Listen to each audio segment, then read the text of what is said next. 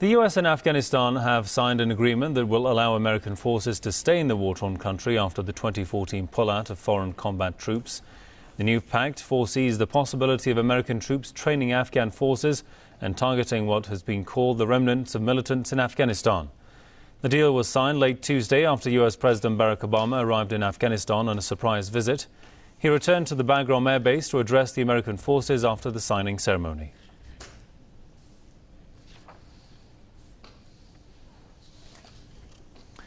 Well, from Berkeley, I'm joined by Conn Hallinan. He's with the Foreign Policy and Focus. Welcome to the programme, sir. Mr. Hallinan, what does this deal mean? I mean, why is it that the US is keeping its troops in Afghanistan beyond the deadline? And yet, every time we see that a deadline is approached, again, a new agreement, a new pact is signed to let US troops stay more in Afghanistan.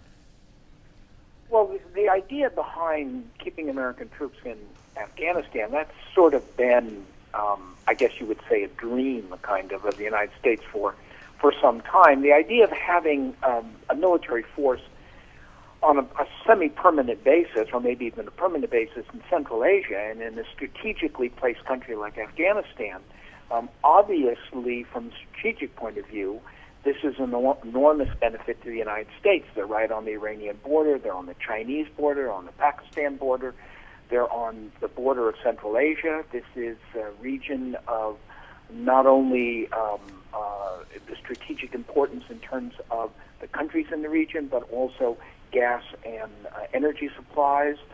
The idea of 15,000 troops, and that's what they're talking of, 15,000 Special Forces troops, placed in Afghanistan like this, obviously is what the Americans had in mind when they first went into Afghanistan back in 2001.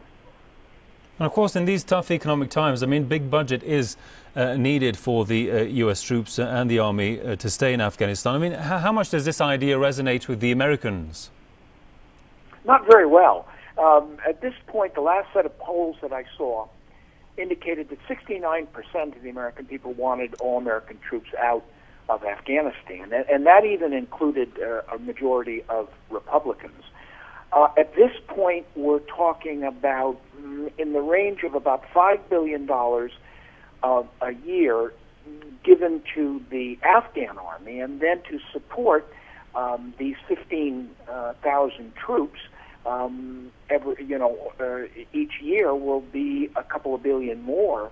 So at a time of serious economic crisis and enormous austerity and cutbacks in the United States, the idea that the United States is going to spend 6, 7, 8, 9, maybe more, $10 billion or so each year in Afghanistan, I don't think that's going to sit very well.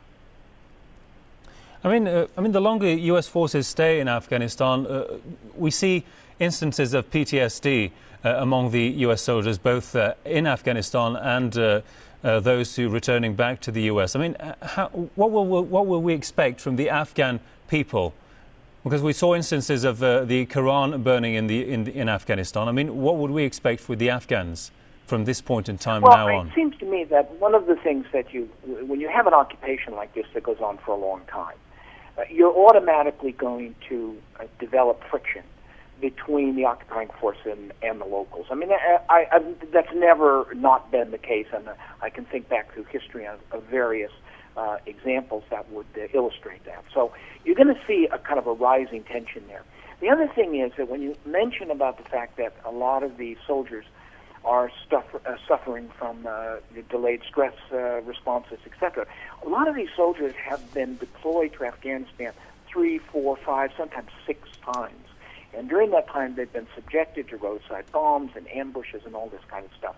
This is a very deeply wounded and frayed military operation that's going on in Afghanistan at this side. So I think on one hand, you have troops that are always kind of on the verge of cracking, and we've seen that happen not just with the Quran burning, but the murder of civilians, but also because those troops are coming home, and what they're finding is that a lot of this damage which is done is long-standing, is very expensive to treat, and is going to add up to enormous medical bills. At one point, Joseph Stiglitz, a Nobel Prize winner, suggested that the bill final bill for Afghanistan and Iraq would come out to about $4 trillion by the time everything's counted up.